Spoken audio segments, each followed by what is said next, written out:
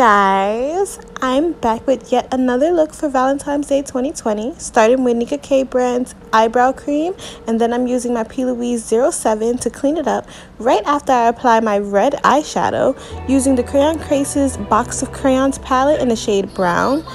Still don't know why they call it brown, but it looks really good. I'm not gonna open the palette because it looks terrible, but you guys get the point.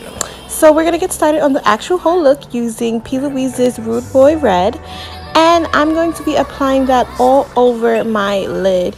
When I apply it on my lid, I then blend it outwards. Honey, it's gonna give, okay?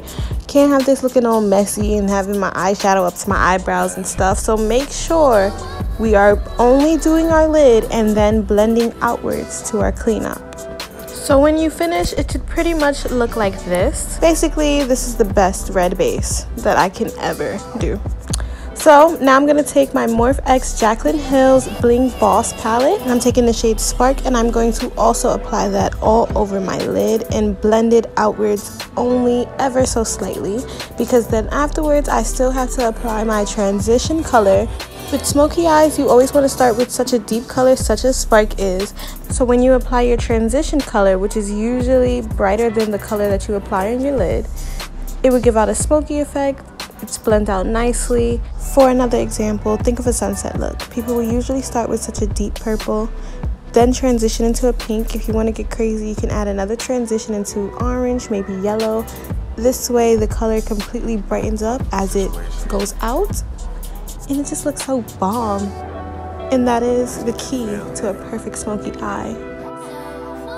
Being that the base is brighter than Spark is, I actually really could have left it like this, but being that I'm extra, I'm going to add a transition, and I'm probably going to add another transition after that. Not so sure. So for my first transition color, I used Morphe's 35B palette. I used the red shade. It's a lot brighter than Spark is, to the point that it looks pink against Spark, ultimately making me decide to use another transition so it's brightened up a little more. I wasn't really feeling the pink, so I took Juvia's Saharan palette and I took the colors Jamia and Sokoto, being that they're orange but a very deep orange, so it still has a hint of red. I'm gonna blend that out with them. Notice that I'm applying this transition shade slightly on the last shade that was applied and also slightly above it. This is how you blend out your transitions. That way the two colors blend, but you also still have the main color that you're applying at the top. Now that I'm satisfied with how this blend out came out, it's time to move on to some glitter. I'm taking J. Larue's Cherry Blossom Glitter. It is so bomb, guys. Like, look at that. It has red chunky and fine glitter, it has silver chunky and fine glitter, and it also has a little bit of gold iridescent glitter along with the silver being iridescent. What? This thing was like made for Jessica Rabbit, and honestly, I'm ready. Sign me up for the position. Anyways, let me stop playing with y'all. I am applying some glue all over my lid. I always try to put a light layer of glue. That way you don't have all that chunky glue to clean up afterwards. You don't really want that. It's kind of terrible. After that, I take a flat brush and I like to pat my glitters on. Usually I'll wet the brush so the glitters will stick to it. And I like to really pat mainly because of fine glitter. Chunky glitter, you can literally place it on. But fine glitter, you have to kind of like get it from the brush to your eye. Sometimes the glue would just transfer to the brush and you won't have any glitter on your eye, which is so fun.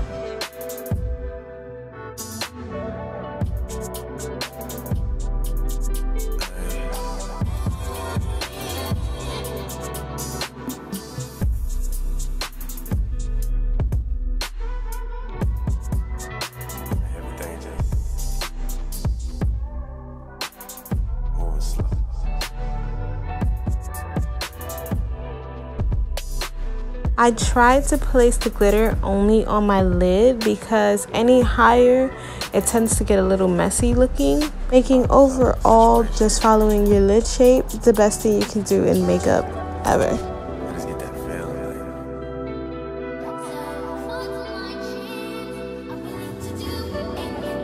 think the stylist got her eyelids covered. Wink, wink. Now it's time to move on to face. I'm starting off with some calamine lotion that my best friend hates, but whatever. I think it's perfect for beads. Then I'm going to move on to my foundation. I'm using e.l.f. and Espresso. After that, I'm moving along with my P. Louise in 07 and 05, and that's going to be my highlight for today. Skipping cream contour, I'm setting my face with Juvia's Sahara and here, of course. I got a lot of Saharas. Anyways, for my powdered contour, I use Fenty's Pro Filter Powdered Foundation in $4.95. I just snatched. Loving it. But anyways, I still have more to do. So I took the Saharan blush volume 1 from Juvia's in the shade Neo, and I applied that blush all over my cheeks like so. Then we take our Fenty's Sandcastles. I love Rihanna and I expected so much more of this company, but one thing I will always love is these highlighters. They have such a high shine value. But anyways, let's get into this lip. Melt Cosmetics Ebony and Undertone Nudes.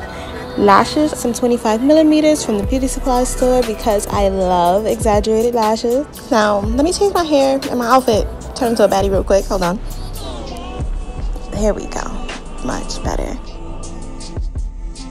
Decided to add some little heart rhinestones that I found from the dollar store actually, which I thought was so super cute, and I thought this look was simple enough for everybody to try for tomorrow because you know it is Valentine's Day and I am not available for booking. But I hope you guys have a great Valentine's Day because mine might be a little boring this year. It's okay. It's okay. But actually, I want to tell you guys, I wasn't really feeling the matte lip, so I decided to add Fenty's Chocolate. This is my all-time favorite lip gloss ever. It has this brown undertone, which I think works beautifully on almost every skin tone. But yeah, the look is done. Let me go work on the next one for you guys, and I will see ya soon. Bye.